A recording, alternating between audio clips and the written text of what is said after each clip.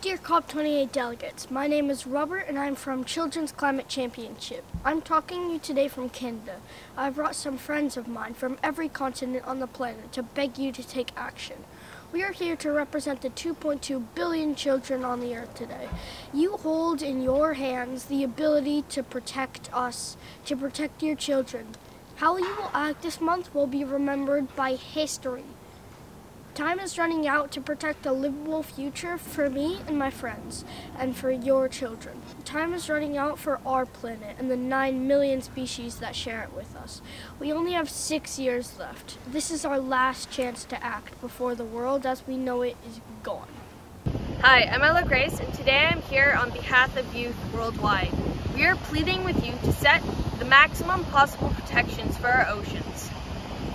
Without healthy oceans, we will fail to have healthy life on land, which is critical for human survival, which, above all else, is worth fighting for.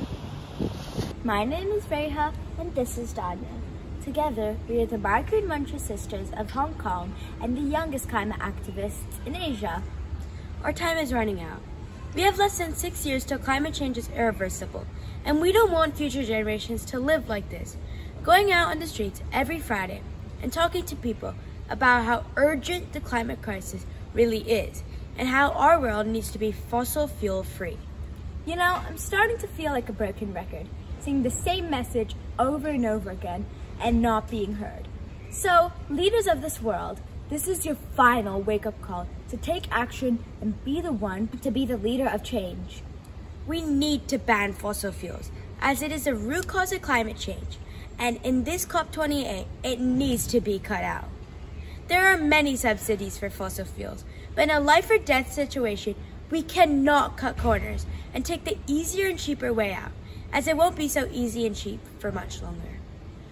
I want my family to be safe and happy on Earth, not having to worry about climate change and what it does to our beautiful planet.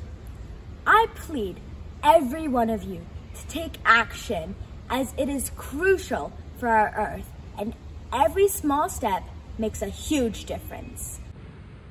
Hello, I'm Benjamin Fallon and I live in the UK. Nature is precious and we cannot survive without it. We have to stop climate change, and biodiversity is just as important too. They're all connected. But we're losing so many species all the time. The UN report on biodiversity told us that over 1 million species are at risk of extinction. And here in the UK, the recent State of Nature report told us that a fifth of species have been lost since the 1970s. The latest report from WWF stated that the Earth's wildlife population plummeted by 70% in the last 50 years. We could be facing the largest loss of life on Earth since the dinosaurs, and it's being driven by humans. There are so many people trying to protect the planet and the millions of species that live here. Conservation work and putting laws in place to protect nature can make a real difference. We need governments to help, like legislating to ban harmful pesticides and making sure we can protect the remaining wild areas of our planet. You are the people with the power to change everything for the good of our environment. We shouldn't have to tell all these really sad facts to make a positive difference.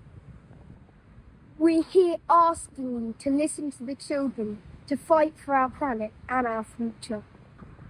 We're not separate from nature, we're part of nature too, and we can't survive without it. Olá, meu nome é Júlia Bonitese, tenho 11 anos e sou ativista ambiental desde os 8. Eu nasci em um país bonito por natureza, onde a música, a dança e a literatura enaltecem o mar, as florestas, a Amazônia, os rios, os povos indígenas e a alegria do povo brasileiro. Entretanto, hoje o Brasil tem medo do futuro, medo de que nossas histórias sejam apagadas pelas queimadas, pela destruição das chuvas, pela extinção da fauna, pelas secas, pela fome, pela mudança climática. E nesse momento, a minha voz sai daqui do Brasil para dizer ao mundo, em nome de todas as crianças e adultos brasileiros, que discursos bonitos não serão mais capazes de salvar nosso planeta e nos trazer esperança. Essa COP precisa mostrar que os países do mundo precisam de governantes atentos e corajosos que enfrentam com ações concretas as causas da mudança climática. A floresta amazônica tem um papel extremamente importante para a manutenção das chuvas em boa parte da América do Sul e para o combate do aquecimento global e as mudanças climáticas. Embora ela esteja localizada por aqui, é um bem mundial e precisamos unir forças para mantê-la em pé e saudável. Estou aqui hoje para implorar que essa COP traga soluções que permitam que os adultos de hoje envelheçam com a tranquilidade de que seus filhos e netos terão um mundo habitável, assim como permitir que nós crianças nos tornemos adultos conscientes e capazes de construir um futuro digno na natureza. Nós somos seres inteligentes e precisamos provar isso. Vamos dar um basta nas emissões de gases de efeito estufa, vamos regenerar as florestas, vamos permitir energias limpas e renováveis, vamos conscientizar as crianças e jovens, vamos ser a espécie capaz de salvar todas as outras, e não a que causa sua própria extinção. Hello, my name is Keith, and today I'm going to be talking with you about the climate change that has affected my life and my mother's life and lots of Fijians. Most people in the rural areas of Fiji still live off of nature. They eat what they grow on the land and what they catch in the sea. They depend on the rain to water their crops and healthy coral to provide fish and seafoods. My mother, who sadly passed away 2 years ago, used to take me to the ocean to harvest sea urchins and seaweeds and all sorts of things we could eat. It is one of my sweetest memories, and I recently went to see what I could catch. Sadly, I did not catch anything. In 2016, when I was 4 years old, a huge cyclone came to Fiji when me and my mother were visiting her relatives in Ra. The wind was so strong that it tore off the roof of the house, and my mother got injured. I was very scared. A few weeks before the cyclone hit, the fish even began dying in many places in Fiji because the water was so hot. People knew something was wrong. I heard in Florida just this year the water got to 38.4 degrees centigrade, and all the coral had died. Climate change is killing our coral reefs and is harming our farms and homes.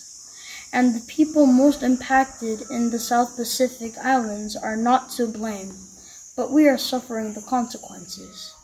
Please do your best for climate change. My name is Holly and I'm representing Antarctica. Antarctica is changing. The sea ice is diminishing and the ice shelves are breaking. Its vast ice sheets are melting, raising sea levels all around the world. This year, sea ice is the lowest ever, leading to losses of penguins, seals and other animals that live on the continent.